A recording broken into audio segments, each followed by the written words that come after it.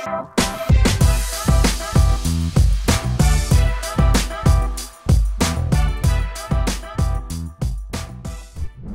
excited to be sitting down with you today. You've been so inspiring in the industry, and I guess we should just start with tell us a little bit about yourself and where you came from, how you started up. Cool. I'm Omar Grant, co-president of Roc Nation Records.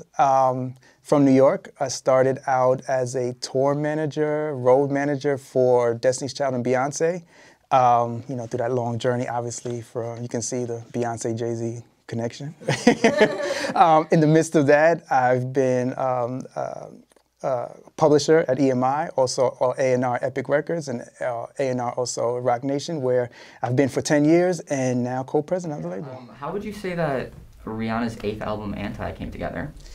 A lot of work. It was 3 years, and you know, it's that thing where, you know, nothing great is going to come overnight, right? So it's a process. It's finding the sound, and I mean, I'm proud of the record because many say that's Rihanna's, you know, they say their favorite album or the one that they love so much, right? And I mean, and you can just tell the work that was put into it, you know.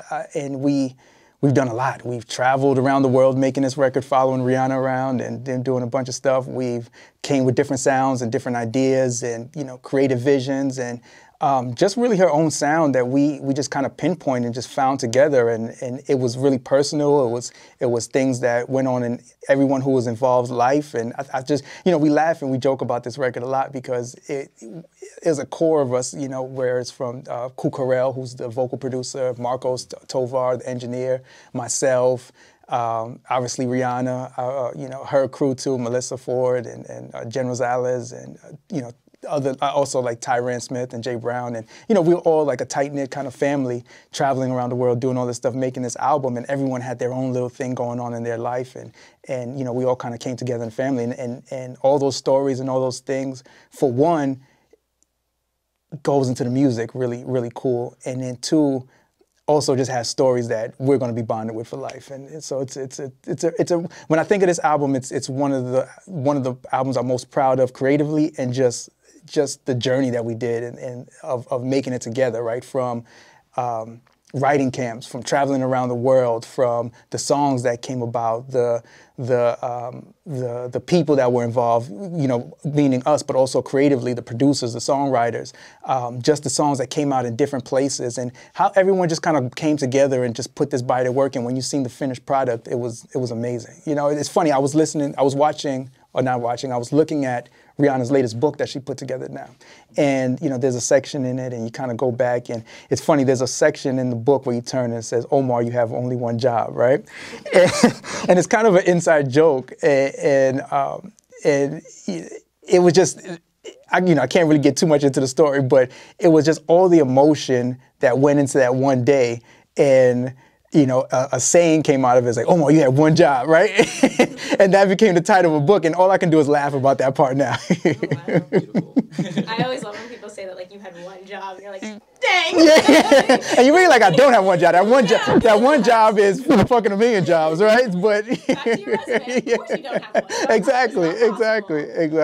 And then I guess just to really wrap it up here, how did headphones play a process in making that album? Right. Whether that was like on a flight, or you said you guys traveled a lot. Yeah. You know, how did headphones play a part? I think headphones play a major part, not only in that album, just in general, right? Mm-hmm. I mean, but that album, I can say, if we want to, you know, kind of specify that one or kind of dive into that one,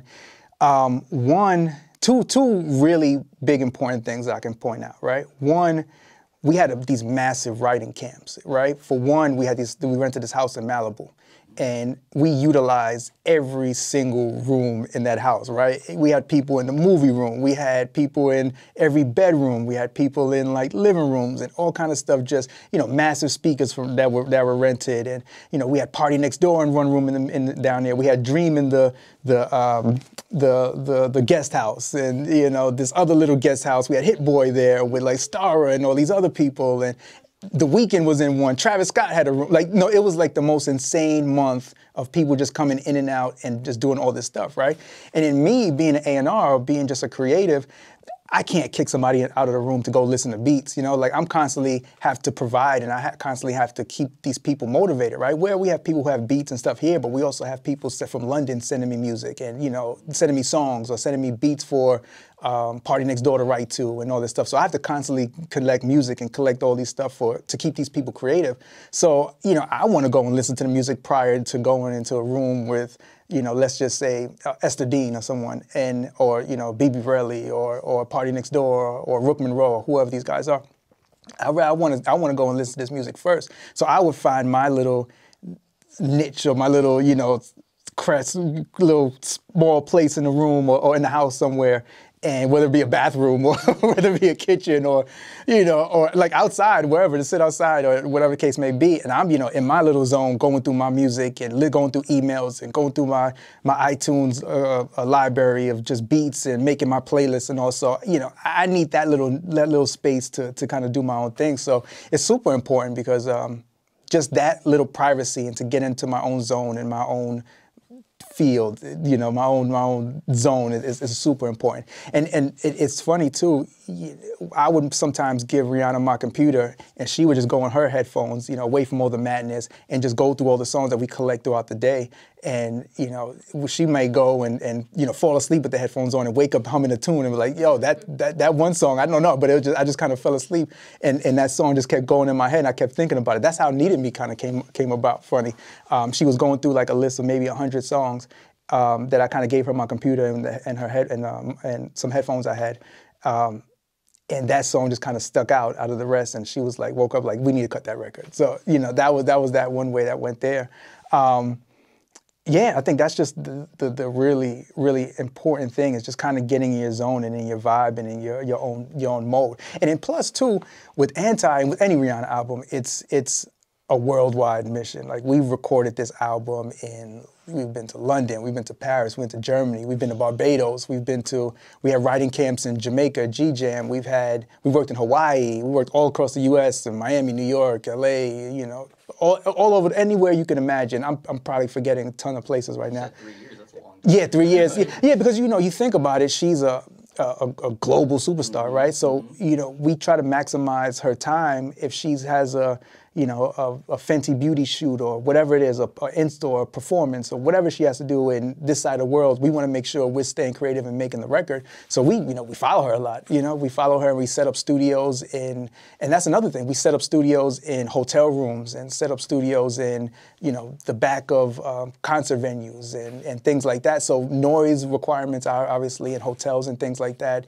We have to use headphones. We have to listen to stuff. Everyone in the room has headphones. Listen, you know, we might play it on the speakers loud once we kind of get it down to a certain degree, but for the most part, when she's recording and doing all that stuff, we're listening to things there, and I don't want to interrupt or you know, have something loud and they're recording in the bedroom, we have to be quiet, so I'm in the next room too with my headphones on, just kind of going through my music too as well. So headphones play a huge part of it, and also going back to the traveling part of it, just being on planes, you know, half the time just being on planes and going through, and sometimes that's probably the best time I get to just zone out, no phone calls, no interruptions, you know, no one bothering me to come into another room to hear something, you know, no one coming into my office, none of that stuff.